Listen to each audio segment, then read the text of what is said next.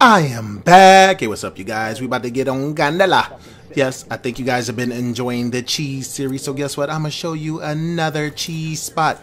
Now, I'm playing with that Whitley. That new gun, Season 2.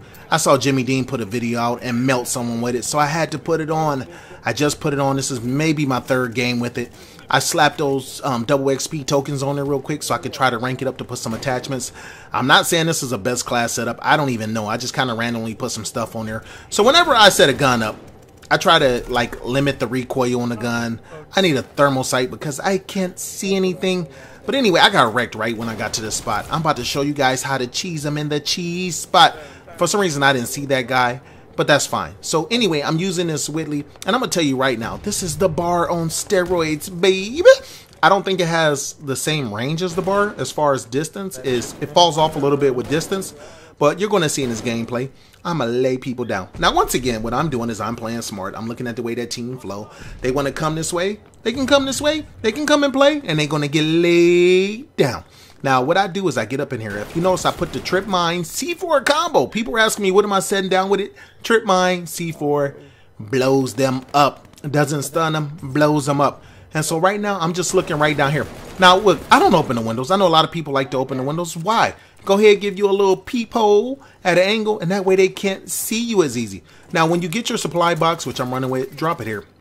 You don't want to put it up on you because every now and then people will throw grenades there and that thing will blow you up and it'll cheese you. So I like to put it out there in the hallway. I already have one at the bottom and I have one here. And here's my line of sight. You can totally guard B. Now, the weakness of this is they can noob tube you, throw grenades up. So you got to watch out who you're playing. The times I played this map, it really hasn't been happening to me. I've been laying people down. This is the spot. Now I can get up here and I can kind of guard here. And you get these idiots that get on the gondola. Now I'm going to tell you, this map right here is not a rusher map. It's a sniping map. So watch your head. Keep it on a swivel. Look for that light. They will try to snipe your head off. But right here, you can see when they come up on A. I kill so many people right here in a typical game. Now, once again, I'm watching the way the game flows. Look, I got this turret on the gondola. I am waiting when he comes up. I know he's on there. He's trying to lay down, but guess what? That thing ain't bulletproof. No way. So right now, I'm just going ahead and I'm going to cheese him in a spot. Like I say, I go in right here. Now, I want to talk about something. They put a ball gunner in this game. You know how happy that made me? This game has been failing in so many areas. Like the fact they took out the deaths in the game. Like, do they not realize Call of Duty is about KD for a lot of us? We want to see our KD. A KD is a measurement of improvement. Now they have eliminations. They don't want to show you your death. It makes no sense. They're taking everything out of the game that I enjoyed. But it is what it is. But I'm happy they put a ball gunner. And I'm going to tell you why. The streaks in this game, boo, boo. Grade A boo-boo. If you're a developer listening, your streaks are horrible. And I'm going to tell you why. Because there's no reward to streaks here. There's no streaks that make a difference in the game. Like, I'll give an example. Before I would camp, I would get streaks. That way you can push people back. Ooh, look at that. My C4 Trip Mine combo laid them down and already have another one on deck. I'll open my other supply drop, make sure I have another one, and I'm going to put the doggies out. But let's get back to streaks. In past CODs, I camp, I get the highest streaks, I can push the team back, we win. I'm playing objective-based games, and my objective was to get the streaks to push the teams back. Well, guess what? The dogs don't even do that. I run cold-blooded. I don't even worry about dogs. When people call dogs, I pet them as they go by. I go, hey, Roro, I'm a dog lover. Now, this is something I don't recommend, but I kind of wanted to do this and cheese them. I noticed they've been running there, so I'm going to put the C4 Trip Mine combo. But here, this is the danger zone. Watch me slide. Look how many bullets are coming at me. From the other side of the map, you can cheese people in that doorway, and I do that. So if I was on the A side, I would be sitting here cheesing everyone coming out that door. And trust me, it works just as good as this spot, but you're closer. And look at that. All I did was stun the guy. I didn't even get the kill. I wasted my trip mine, but like I say, I got supply drop packages, whatever those things coming back left and right. So what I was saying about the score streaks, before I would camp, because I wanted to make a difference as a camper, I wanted to get in, I wanted to push people back. So this COD, I've been camping just for the V2 rocket, but this ball gunner, the NITE machine is back, baby. This NITE machine makes a difference. Now look, I'm waiting a second. I'm not dropping a trip mine. Nobody's coming up in the forward intel, so I know no one's sneaking there. But look, here you go. Here's my supply box. I'm going to go ahead and get that. I'm going to protect my back. Remember, I've already got 2 kills with this supply box. I got this ball gunner. We're losing bad. Look at the score, 108 to 57. My team's not pushing up. Now I got to give them some NITE machine courage. Look at this guy. Look at this. 1 nerd, 2 nerd, I'm telling you, I go in on this. Now, I'm up in this thing, and I'm kind of calling it out a little bit. You might can hear some of the gameplay. I get up in the ball gunner. I'm securing the whole map. Look at this. Look at that dude. Night-night. I'm terrorizing them.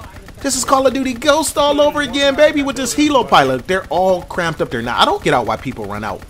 I'm in this night-night machine. Do you want to die? Are you looking in the corner? I'm getting mega kills and double kills and just going in. See, there's a double kill. Look at these nerds. 1, 2, 3, triple kill, fury kill, mega kill, super kill. At this point, I'm telling my teammates, come on, man, push up and get B. I done got the whole team back there, and I'm laying them down.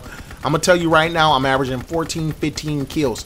But this was the purpose of Streaks developers. Even when you get these hardcore rushers and they get these advanced UAVs, it was a way of controlling the game. Imagine when you had a power core and advanced UAV and other CODs, that stuff was deadly. Look at that kill feed right there, baby. It's just me in the night-night machine. Now look at the score. We have control.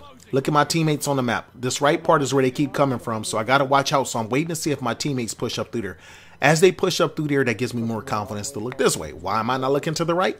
The mini-map, baby. I know these guys are spawning here, and the spawn points are back here. Look, see how I can see them a little bit? That's all I need. If I had my thermal on, I would definitely lay them down. So this is harder for me because I'm colorblind, and I really have a hard time seeing across there. So because I'm colorblind, I'm looking for movement. Anything that moves. Like if the game had a whole bunch of flags and stuff, that would totally throw me off. So I'm looking here like, I don't know if that's a person on that corner or not. So I wait for movement. Any type of movement, I'm going to shoot you. And I love the fact that with like snipers, they put that stupid flashlight on there. That helps me as much as it helped them. Now they can come down through here.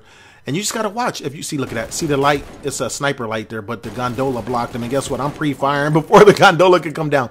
That's how you cheese someone. Now, am I reloading a lot? Yes. Why? I'm one of these players. I know my weakness. I get caught with my pants down all the time with the reload, and I don't want to do it. I'm really not paying attention to my bullet management. So I don't know if I have 50, 20. When I'm playing the game, I'm looking at the mini map. I'm watching the flow of the game. Now right here, I decide to reload, even though I have 50 bullets, because they got the light on there. I can't see them. It seems like for some reason they can see me through that light and lay me down. I'm on an 18 right now, and I'm guarding that lane, and I'm guarding this lane. As long as my teammates don't flip the spawn, this is easy peasy. And I hope they keep running up through B. That helps me out. If they keep running through B, and you got those campers over on C, because you always have them, that locks the lane down. I know a lot of rushers get frustrated with this map, and it's fine because I'm going to lay you down, but I love these type of guys that want to go for the objective. This is what causes me to do what I do. See, right now, so he threw that fire up in there, which I hate the fire. It kind of blinds me a little too much. And look, I'm cheesing them right through this crack. Now, with the bar, I would have got that kill. With this, like I say, with the long range, it kind of recoils a little too much. And I don't know, maybe when I get to all the right attachments, it'll become a laser. Look, there's a guy down there, and I don't even mind them getting a B right now. I'm close enough to the nuke where the score is irrelevant at this point. I just need to survive and not die. I'm on a 22. Look at that guy back there. Come on, 23. I almost didn't get it. Now, I've choked a million 23s. So this is where it kind of gets tense for me. But at the same time, if I want to win this game, I'm going to have to get the nuke because these guys are pushing just enough. Look at that guy right there. A 24. I need one more. Just one more. And look at this guy right here. This is going to be an easy kill. Okay, maybe that.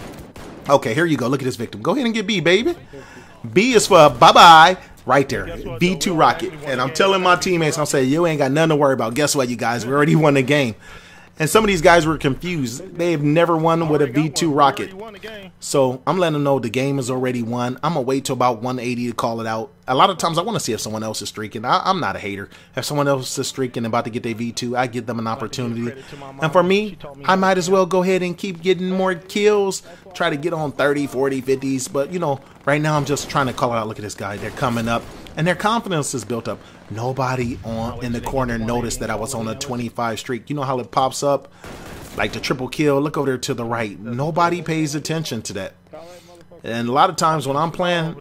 Oh, look at this. I went to call it in, and they called the counter UAV up. So I'm telling them someone got to take it out. But you know what? You can't rely on anybody. You can rely on yourself. So look, I'm going to go out there. I am the man. I don't know how many of these I done shot down. And it's right there. Look, putting bullets down. That, you guys, is the cheese spot. I'm going to call that V2 rocket in. Let me know what you think of that cheese spot. I'll bring you some more. You guys know I'm like mostly retired from Call of Duty, but you guys ask. I do this for you guys, no other reason.